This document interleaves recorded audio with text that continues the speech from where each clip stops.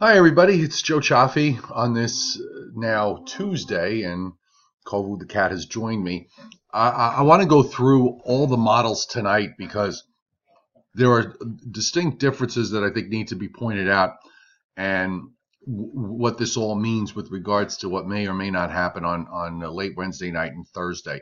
I'm going to start with the NAM model, and we're going to take it through. Of course, we're going to have this first event with rain. Some snow up in northern New England, some snow back up in northern Wisconsin, over through northernmost Michigan and the Upper Peninsula, but a little freezing rain in the southern lower peninsula. The low moves out and moves to the northeast. We mentioned that because this is not nearly as well defined as what was being shown, you're not going to get the lake effect snows that you thought you were going to get in those areas, and then it just moves away to the northeast. Now, here's where we start watching what the NAM does. There's a lower pressures down in Oklahoma and Arkansas. And what the model does is it brings that low out to the northeast. This is Wednesday evening, sitting in southeastern Kentucky, and it moves it up into West Virginia and actually lowers the pressure with it, starts to develop all this precip across southern Pennsylvania and Virginia, and snow across Ohio and Pennsylvania. And then the low itself winds up moving over southern Delaware, and then it continues to intensify once it goes off the New Jersey coast, south of Long Island.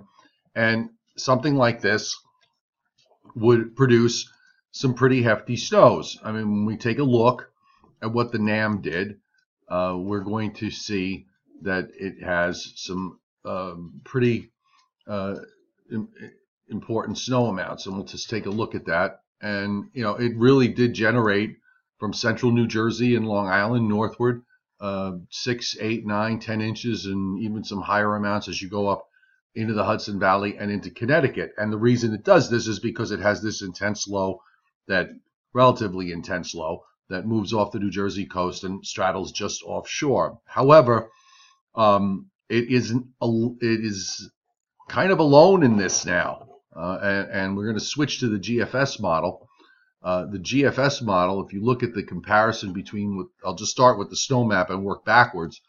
But when we switch to the GFS model, which you'd better do, there it goes, barely a coating to an inch over New Jersey and the Hudson Valley, actually gives a few inches and a little dot on the tighter map. You'd see it was a little dot of 4 inches over central Long Island, and that's it. So you ask now, well, why did the GFS do that? Well, why don't we take a look first at what it does in the surface, and then I'm going to show you the differences aloft in the jet stream pattern. What the GFS does is that it basically doesn't have nearly as much coming out at all as far as what the NAM was showing, where the NAM has a definable low in eastern Kentucky. The GFS, you can barely find it. Now, here's the Wednesday evening on the GFS, and here's Wednesday evening back on the NAM. And, there's a big difference between that and this. It just, it's a totally different look. Here we have cold air that's coming down from the north and just basically slowly overwhelming everything and not leaving enough room. I want to take a look at the 4-kilometer NAM because I really didn't take a look at this until now. I'm looking at it for the first time, and it's very similar to the 12-kilometer NAM and the 3-kilometer NAM, also pretty much the same. So the NAM seems to be in one place and the GFS is in another. And I think the differences really stand out when we look at the upper air of both models. So why don't we take a look at this? Okay, so here is the GFS. Let me just back it up. We'll go to Thursday morning. And I'm going to switch first back to the GFS. I'm sorry, to the NAM, and show you the difference. And where the difference is right here. Okay, here's here's the the upper air trough on the GFS on the on the NAM, and right here you can pick out a definable second shortwave. That is what the NAM keys on to develop this low and then track it out northeastward just off the coast. But when we go to the GFS, you're going to see that that's not there. And if you think back to this past weekend when everybody was looking at what was possibly going to happen for last weekend, and it wound up being a cold front because there was no definable system in the southern stream of the jet stream. Well, same thing. You can here we have this northern trough just basically dominating everything, and the flow here is very fast and very smooth. There's no short wave, none. So if that's the case, you're going to get a low that's going to develop like the GFS has, which is going to be a bit of a flat wave that forms on the front and then runs out east-northeast. Now the GFS does give some snow, but it basically says north and west of New York City, and then pretty much north and west of northwest New Jersey doesn't get anything. North of Route 15 in Connecticut, north of 287 in the Hudson Valley gets very little, and that maybe you get a coating to a couple of inches further south, and that would be it, because then the low just moves out, and then it turns very cold Thursday night and Friday. I think either way, we're going to see it turn very cold here. We'll probably be down in the low to mid-teens here on Friday morning and not out of the 20s. So this is the problem.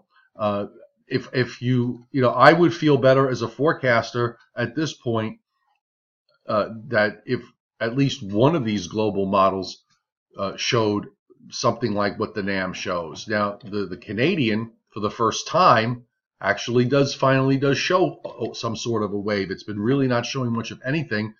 And here you have a low in central North Carolina, Thursday 1 a.m., and then it's off the North Carolina coast, and then it just kind of moves east-northeast from there. It straddles snow up to about New York City and Long Island, and that's it. And you wouldn't get very much if this would be the case. And then it turns very cold Thursday night into Friday. Why don't we look at that upper airs from this model and see if we can pick out the differences. And, the Canadian actually does have, you can just pick it out. It's weak. It's not as defined as the NAM is. So here's the Canadian at 60 hours, which is Thursday morning.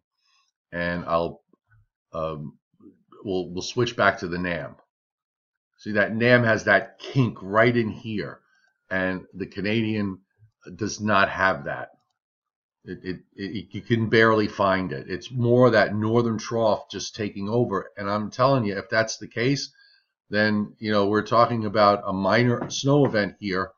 I have to say at this point, looking at the NAM, back to that NAM surface that we had, and let me just switch it here. So this is the NAM surface. I'm sorry, this is the Canadian surface Thursday morning. Here is the GFS surface Thursday morning. The low is even further northeast than what the Canadian has. And then you look at the NAM, and you've got this low sitting in southern Delaware. So, I mean, all those three positions have three different outcomes in terms of what's going to happen. Now, my feeling is after seeing, the runs tonight, it's hard for me to really accept this in terms of what the NAM is doing. I would expect the NAM to cave to the GFS's view or the Canadian's view or something in between, or at least come away from this idea of a low, 991 millibar low that deepens to a 986 low southeast of Montauk. When I first saw that tonight, I was astounded. And then it moves, south of Cape Cod and moves out. I would be shocked if the next run of the NAM, which comes out, will be done at 4 a.m. Eastern time, shows this again. I'm going to think it's going to come in with the flatter look. And if that's the case, then, we're talking, not much in terms of snowfall. Now, I'm not going to completely throw in the towel here, but I have to say, from the standpoint of looking at this from a snow perspective, it is very, it is discouraging. So we'll just kind of leave that part of this here now. Let's see how much of the GFS we have, because I did notice, as we look longer term, I'll widen out because I want to get everybody a picture of what's happening nationwide and put it all in perspective. Of course, while this is going on in the east, we've got another storm coming into the west, into the northwest, and into California. And now here comes the next low across the border, and there's a warm front that's running southeast from there. And the GFS and the Canadian both have this idea. This is going to be for Friday night into Saturday. There's some sort of warm front in here, and there might be some snows ahead of it on the order of a coating to a couple of inches if that sets up like this. The GFS wants to drop that low southeastward into northern Pennsylvania and then just gradually redevelops east of Cape Cod. If you really wanted to see something more substantial, you would want that low to be somewhere, much further south. None of the models at this point are doing that. And when we move forward, now I'm looking at this with you for the first time. So now we have another low on Sunday approaching the Ohio Valley with a little bit of cold air that's trying to wedge in here in the northeast. So it has some snow at the start Sunday afternoon, and then it goes over to rain. And then we get a low that's in the Gulf of Maine. New England gets it again, especially central and northern New England. This is their year, apparently. And then that goes out.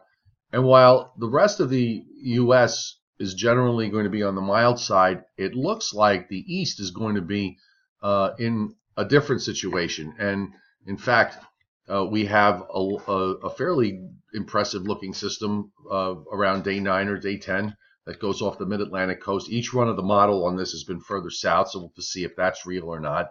And another high coming down, so there's cold air going out to day 10.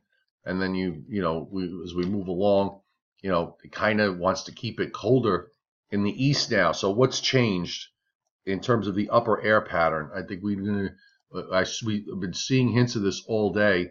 There is a very strong blocking signature that's developing in the upper air going into the latter part of February. And this is going to apparently now prevent the eastern part of the United States from getting warm for more than a day or two. You've got this big blocking high that builds up in Greenland. And, I think that's going to it's certainly going to change perspective as we go into the second half of the month. And it does keep things more active and colder in the east with potential opportunities for precipitation. I don't know how else to look at this because of the fact that, if you've got this block up to the north, the model seems to want to do this. It's done it for several runs now. The other models are kind of doing the same thing. So we're going to be in a state of volatility and flux as far as dealing with weather systems are concerned going forward. So the pattern looks to be very active. I think there's going to be other opportunities besides whatever happens here on Thursday. And again, at this stage of the game, I would say that my own feeling is that the flatter look is probably the one that makes most sense, given the fact that the models have been overzealous with these short waves in the southern part of the jet stream that either are very weak or don't seem to be there. So I'm thinking the next run of the NAM will cave to the GFS and cave to the Canadian, maybe not completely, but to some degree. I would also caution in the other direction because we've already seen it happen a few times where models have done this, and then suddenly as we get inside 60 hours, things start pinning back further northwest. And I want to leave the door open to that possibility. I'm not going to make any changes to my original snow forecast. I had made a general 3 to 6 inch area of snow covering much of New Jersey, Long Island, and Connecticut, and the Hudson Valley. I'm going to leave it there for now. I'm not going to make any changes at this point, and I'm not going to make any changes through tomorrow morning. I'm going to wait for the next 2 runs of the models. If by tomorrow midday, if everything starts to cave in the direction of the flatter look, then I will make the appropriate adjustments and go back and look and see what exactly went wrong. I know, by the way, I know a number of you have requested, could I cover Virginia, Maryland, and so on. I will try my best to focus a little time on this. And so with respect to your area, for Maryland and Virginia, here's the NAMS view, I'm going to go with we'll use the GFS as the more conservative view on this, because my gut feeling is telling me that this is going to probably wind up being flatter. I mean, you do get some rain out of this and a little bit of snow that changes over, because if this is going to be flatter, you're going to wind up with snow further south. So that could mean maybe more snow in southern New Jersey, Maryland, and northern Delaware, and northeastern Virginia from this low as it goes out. And then you're going to turn cold and dry. You're going to probably miss out on the warm front, because that's going to set up to your north for the weekend.